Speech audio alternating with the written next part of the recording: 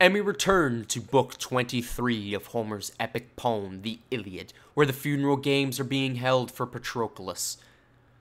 Now, if you are just stumbling across this video for the first time, or have yet to catch up to this point, then down in the description below is a link to a playlist where you can listen to the entire Iliad as it is being recorded. But if you have caught up, then without further ado and no more stalling for time, we begin with Book 23 of the Iliad, where with Hector's death, Achilles' vow is mostly fulfilled, but his rage is still not satisfied. He does, however, push it aside temporarily to mourn over the loss of his friend, Patroclus. His attempts are in vain, however, as he quickly vents out his anger by abusing Hector's corpse and vows that he will not wash the blood from Hector's corpse until he has buried Patroclus.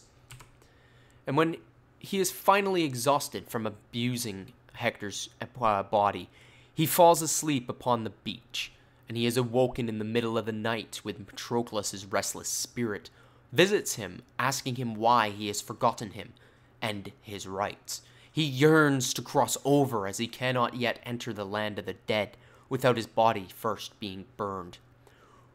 When Achilles agrees to bury him in the morning, Patroclus asks him one final favor: that since Achilles' death should come a scant few days after Hector's, that their bones be placed within the same urn when Achilles meets his fate.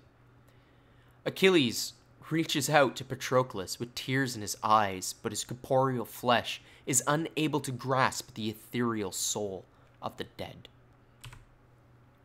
And the following morning, the Achaeans build a funeral pyre for Patroclus.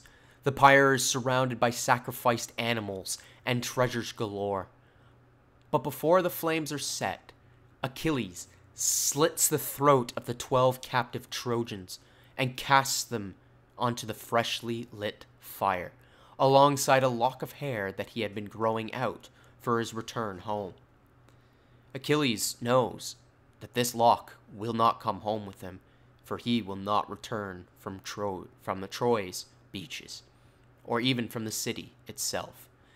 As the flames eat away at Patroclus, Achilles vows that the dogs will devour Hector's corpse, but Apollo and Aphrodite have other plans and keep Hector's body safe both from the elements of decay and from the animals' hunger. To supplement the funeral, Achilles has organized funeral games for the other champions to compete for prizes. Young Diomedes wins the chariot race with the aid of Athena, but Nestor's son, Anticulus, nearly killed Menelaus during the race with his youthful competitive spirit. This could have been horrible for the Achaean war effort, as, once again, Menelaus is the reason why they're at war for Troy. Should he die, they don't have a reason for war and the casus belli is lost. As a result, he appeases Menelaus by giving up his second-place prize to the older king of Sparta.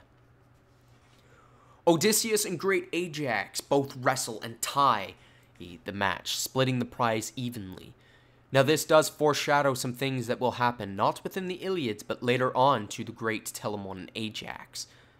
That Ajax is not Odysseus' better. He is in fact his equal, and when Odysseus beats him later on for Achilles' prize, it does not end well and will result in his own death itself. Odysseus wins the foot race with a collection of other minor games are played throughout the day as well. Achilles even honors Agamemnon with first prize during the spear throw, despite not having him compete within the contest itself.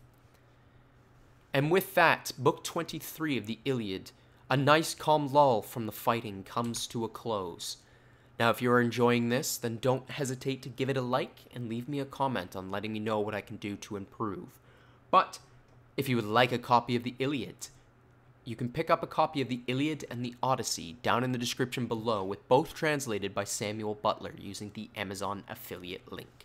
And with that, I wish everyone the best and look forward to seeing you next time. Take care, everyone.